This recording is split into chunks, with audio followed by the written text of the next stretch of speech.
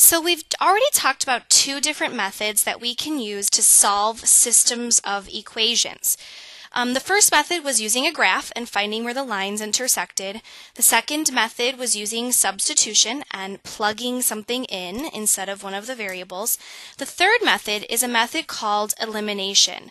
Now, to eliminate something means to get rid of one of the variables. So we're going to be able to just sort of get rid of one of the variables so that instead of having an x and a y in our equation, we only have an x or we only have a y, and that will allow us to solve the problem much easier. There are a couple steps for using elimination. The first is make sure all of the terms are lined up vertically. Now, vertically means going up and down. You may need to rearrange one or the other equation to make this happen, and here's what I mean by lined up. In the first equation, the term that has an x is directly above the second equation's term that has an x, so the x's are lined up. The term that has a y in the first equation is directly above the term that has a y in the second equation. The terms are lined up. The equal sign is above the equal sign. They're lined up. The number on the other side that does not have an x or a y, we call that a constant, is above the term that does not have an x or a y, the constant in the second equation. So we mean everything is lined up, going up and down. Now you want to examine the coefficients. The coefficients are the numbers with the variables. Your goal here is that you want two of the coefficients to eliminate each other. For example, if you have a 2x and a negative 2x, those would cancel each other out. Or if you have a 2y and a negative 2y, those would cancel each other out. So you're looking for the same number, the number 2, or the number 3, or the number 4, but with opposite signs. So you want one of the numbers to be positive and the other one to be negative. After you make that happen, and you might have to do some work to make that happen, I'll show you in a second what you might be able to do, then you always add the two equations together. Now some students go, do you always add? Do you sometimes subtract? You always add vertically.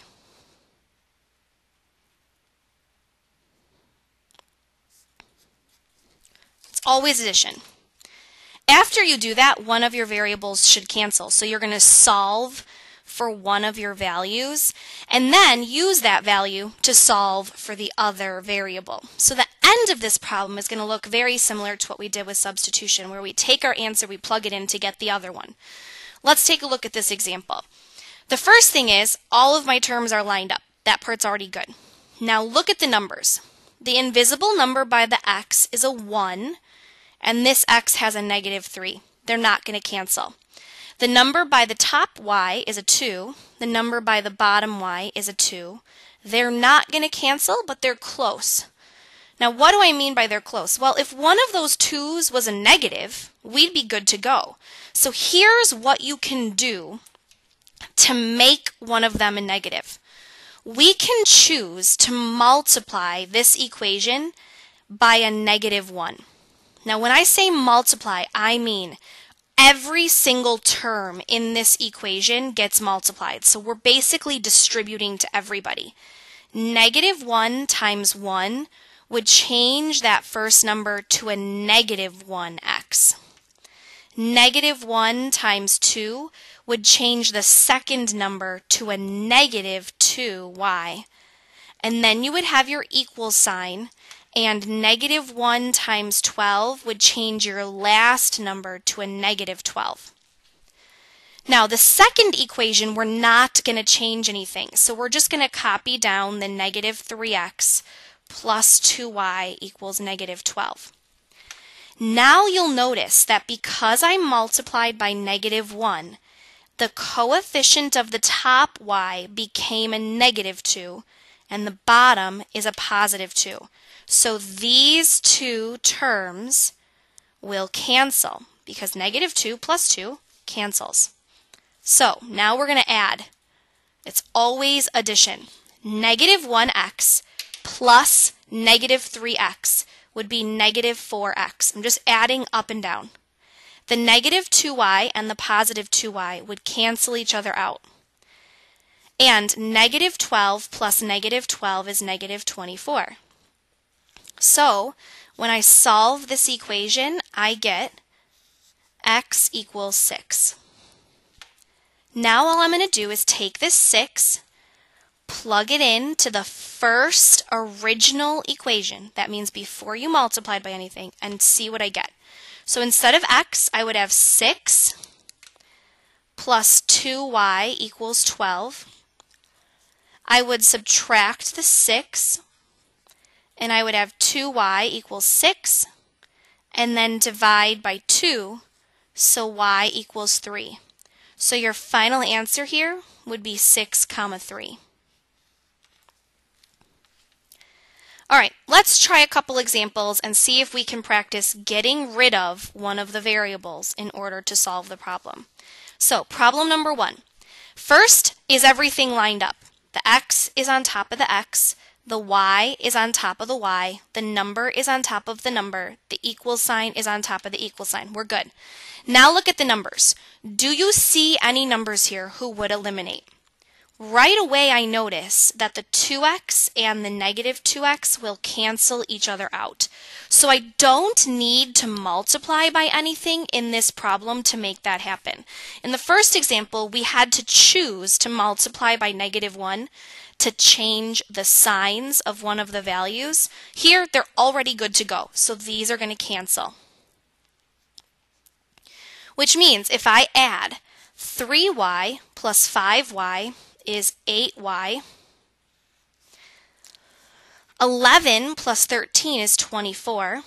So I would divide by 8 to get the y by itself, and I would get y equals 3. Now that I know that y equals 3, I'm just going to plug the 3 into the original equation and solve for x.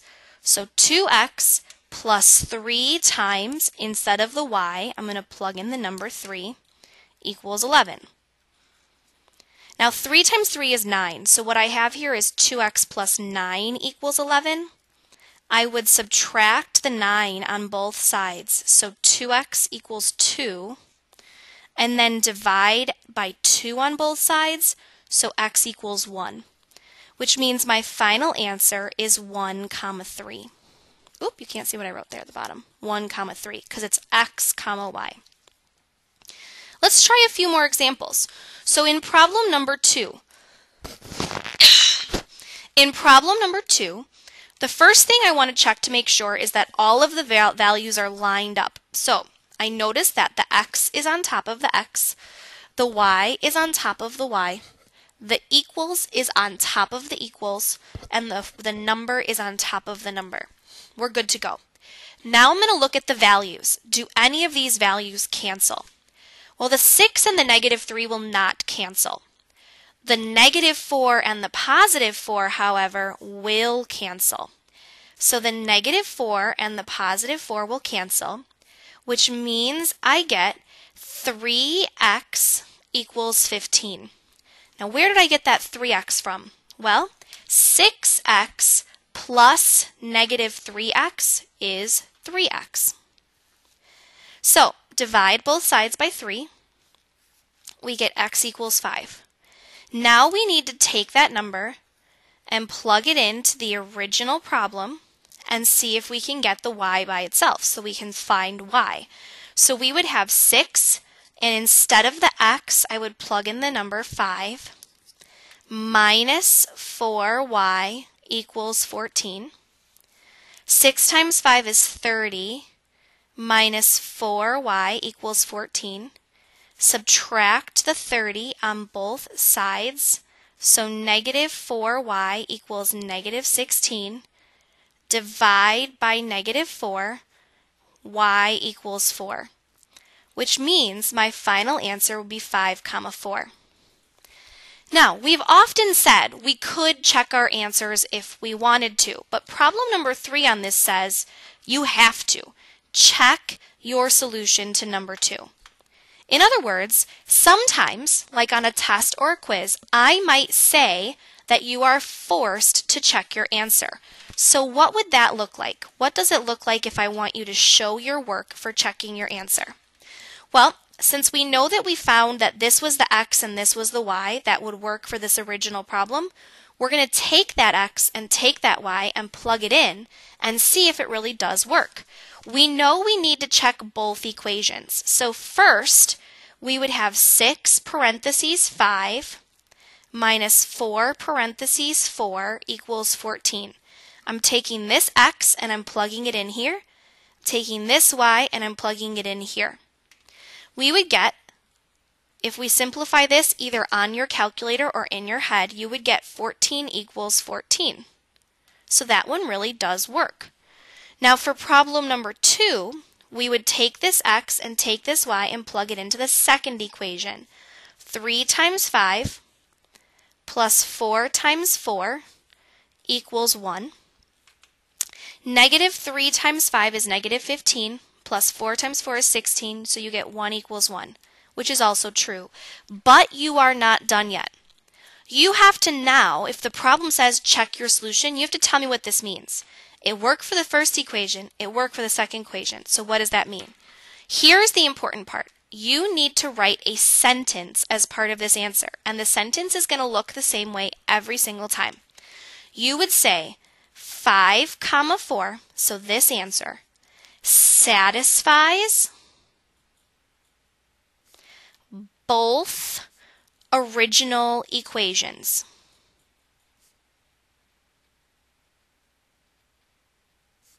Therefore, it is the solution. This right here is super important, and you are going to want to practice writing this out a lot of times, because I 100% guarantee you this will be part of what's on your test or your quiz. And just showing me this work is not enough. Now, it's part of it. You need to show me the work where you plugged in the equation, but it's not enough to just stop there. You need to write a sentence. The sentence is going to be the same thing every time. You are going to tell me the answer, and then you are going to say, satisfies both original equations, therefore it is the solution, every single time. All right, let's try one last example. So in example 4, it says we need to use elimination. The first thing I notice is that all of the equations here are lined up. That means that the x's are on top of the x's, the y's are on top of the y's, the equals are on top of the equals, the numbers are on top of the numbers. That's good. Now the second thing is, do any of the variables cancel? Well, I see that the 3's are really close to canceling. And I say close because if one of those was negative, this would be perfect. So to make one of those negative, we can multiply by -1 to that entire first equation, and it will turn that number into a negative. When I distribute, I get -4x minus 3y, and I'm being really careful here so I don't miss something, and -1 times 2 would be -2. Now the bottom equation doesn't need to change. So we would have 5x plus 3y equals -2. And now the y's will eliminate because they have opposite signs for their coefficients. 3 and -3 will cancel. So -4x plus 5x would just be 1x. -2 plus -2 is -4. Now, if I take this -4 and I plug it into the original problem, it's going to give me my value for y. So I would have 4 times -4 plus 3y equals 2. Now, if I solve this, 4 times -4 is -16 plus 3y equals 2. I would add the 16 on both sides. So 3y equals 18, And then I would divide by 3 on both sides, so y equals 6. So my final answer here would be -4, 6. All right, thank you so much for watching. I hope that elimination seems like it makes sense to you. We will practice this a lot tomorrow, and I will see you then.